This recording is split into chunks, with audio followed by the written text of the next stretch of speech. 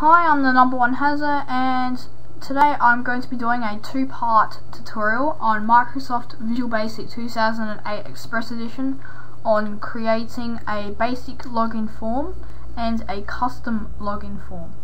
Part 1 is going to include the basic login form creation, and part 2 is going to include the custom login form creation. So I'm just going to get stuck into this because I only have a 10-minute time limit. It won't take that long, but just saying what it's going to do is going to. So basically Microsoft Visual Basic is available in 3 editions. Visual Basic 2008 Express Edition. The second edition is Visual Studio 2008 Express Edition, and the third edition is Visual Studio 2008 Professional Edition. So those 3 editions are all available free from the Microsoft website, I'm pretty sure. I know Express Edition is, and you also get a free registration as long as you have a Windows Live ID. So that's either Hotmail or Windows Live, or I mean that's free as well. So all you have to do is sign up for that. So this program is great for programming programs. So if you get my point, Visual Basic is a program that programs programs, meaning that it uses the C and C++ programming language to do that. So I'm going to get stuck into this. So after you've installed Visual Basic, which is about a 75 meg to 150 meg download depending on what your actual computer has, it'll load. So that actually loaded pretty quick. So basically this is the start page, as you can see up here with the little tabs. So this is your toolbox. Toolbox is very handy. It's very handy. Get used to it. So basically the first thing you want to do is create a new project, either by clicking File, New Project, or by clicking this little New Project button here, or Create Project. So we click on the New Project button, and as you can see there's 5 different install templates to choose from. The Windows Form application, you want to get used to that. That is the best one that you can use. There's all different other ones that you can use, but Windows Forms application is the one that's used to create a lot of programs. So you want to change the name to it. I'm going to call it Basic Login Form, and so I put it that. So I'm going to click OK. So it takes a little bit to load because it has to create the actual project, everything else. Okay, this is Form 1.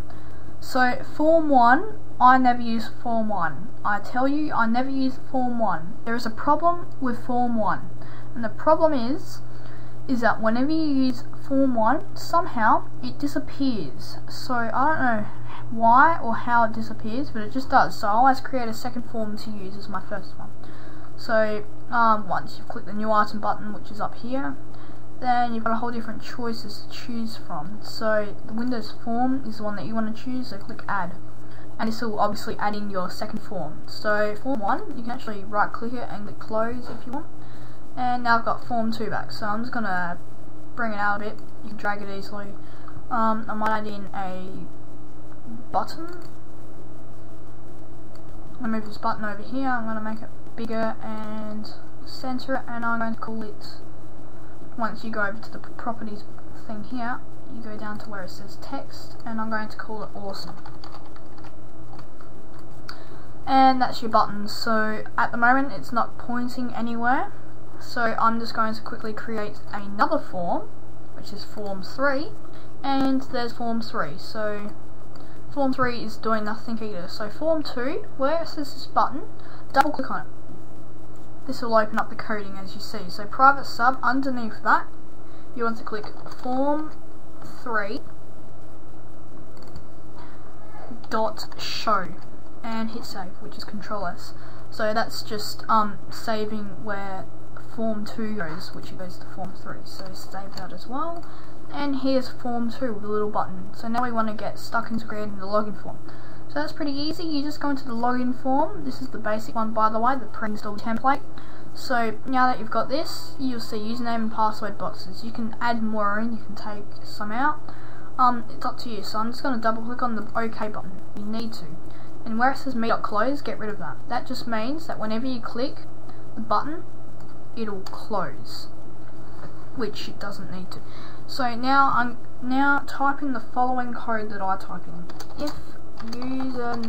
If username text box dot text space equals space bracket quotation mark example, which is your username, quotation mark bracket, and password text box dot text space equals space bracket quotation mark example, which is your password. Remember, it's case sensitive.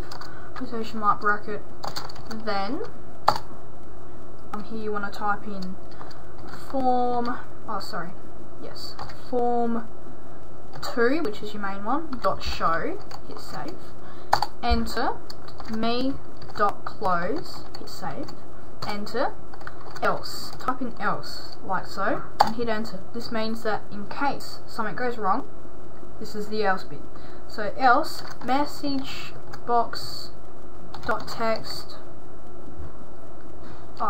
message box dot show, and no space, just put in a bracket with a quotation mark and type in wrong username or password, please try again. Again, this can be up to you what you want to do.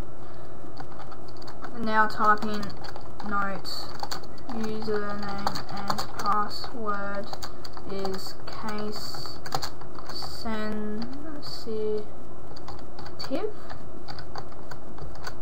full stop, quotation mark bracket. I have to be quick about this. Okay, and now you go enter and type in password text box dot text space equals space bracket quotation mark